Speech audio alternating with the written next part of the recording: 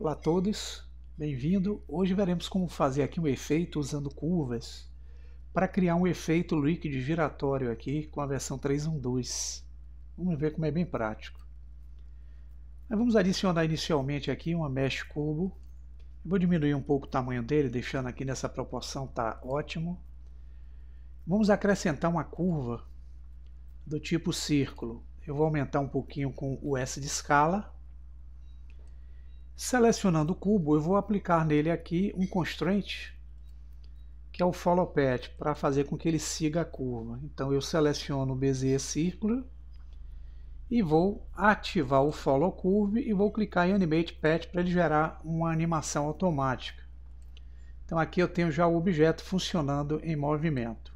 Agora eu preciso aplicar no objeto o efeito Quick Liquid. Então nós vamos vir aqui em Object, Quick Effects, eu vou usar aqui o efeito de líquido. Vou entrar com esse módulo aqui, que é a área domínio, que ele gerou no modo Edit Mode. Vou ativar aqui em cima a opção de face, selecionar essa face que está aqui à direita. Vou estendê-la usando aqui o transformador Move, fazendo com que ela tome todo o círculo. Agora vou selecionar essa lateral, que está apontando aqui para o eixo X, e a lateral inversa, e vou usar um SX para fazer com que todo o cenário esteja envolvido dentro do objeto cúbico. Bem, voltando ao Object Mode, sabemos que esse é o objeto domínio e esse daqui é o objeto fluxo. Então, para fazer o efeito que eu preciso, eu vou selecionar o fluxo e vir aqui na física, onde aparece o Flow Behavior, eu vou mudar para o modo Inflow. É o suficiente para o que eu preciso. Selecionando o objeto domínio, eu vou determinar a resolução de divisões para fazer com que o efeito saia com a melhor qualidade aí. Como minha máquina é uma máquina um pouco obsoleta e tem um adaptador gráfico on-board muito fraco, eu vou deixá-lo apenas aqui em 64. Quem tiver uma placa de vídeo melhor pode aumentar um pouquinho isso, mas não exagere, porque pode dar um crash aí durante o experimento. Bem, feito essa configuração, eu vou selecionar a pasta onde eu quero gerar o efeito. Eu vou clicar aqui, e selecionar que eu quero fazer nessa pasta daqui, que eu sempre uso para minhas experiências. Aqui eu vou marcar o Mesh e vou precisar determinar aqui em Type o modo All.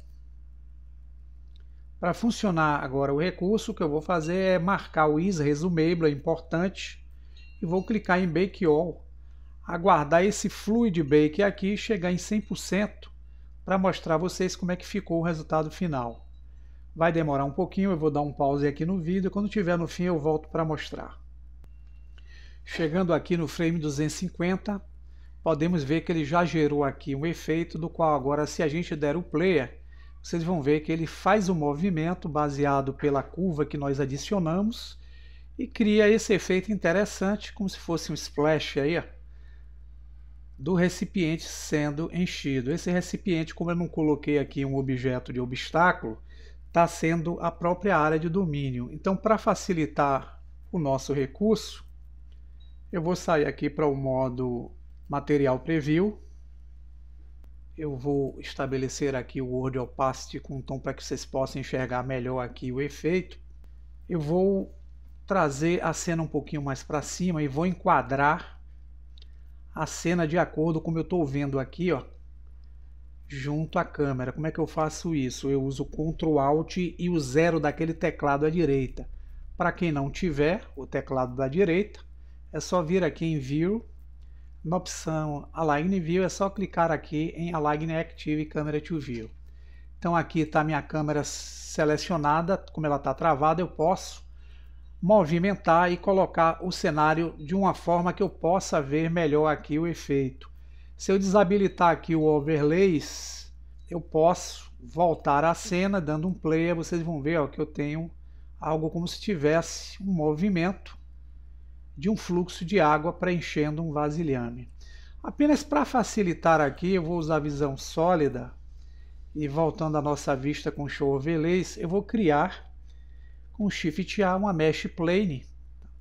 Vou aumentar ela e ativando o Move eu vou trazê-la para baixo aqui do efeito até eu conseguir tomar toda a extensão dele. Eu vou olhar por cima porque fica mais fácil aqui de eu ajustar. Vou trazer para cá, vou dar um SX para que ele fique um pouquinho fora, um SY. Pronto, e aqui é como se eu tivesse um plano embaixo. O que eu vou fazer agora é entrar no modo Edit Mode e vou dar um Extrude, trazer para cima até um ponto em que eu consiga ver todo o vasilhame enchido. Vou excluir essa face de cima, mas antes eu vou movimentar até eu conseguir ver as gotas de água, tá aqui. Vou dar o X Faces. E agora eu posso aplicar nesse vasilhame aqui um efeito Solidify. Vou dar uma espessura aqui, como se fosse uma caixa. E voltando à nossa vista pelo modo Material Preview e desabilitando o Overlay, vocês vão ver, ó, se eu aproximar, que é como se eu estivesse preenchendo aí um vasilhame com um efeito de água em giro, dando um splash aí na cena. Então é interessante a gente usar as curvas até para fazer certos efeitos dentro desse Quick Liquid ou efeito líquido que vocês usem aí diretamente através da física denominada Fluid. Bem interessante, né, pessoal? Fica aí a ideia, bom proveito. Espero que vocês possam ter entendido e possam criar algo interessante com essa dica. Até o próximo vídeo.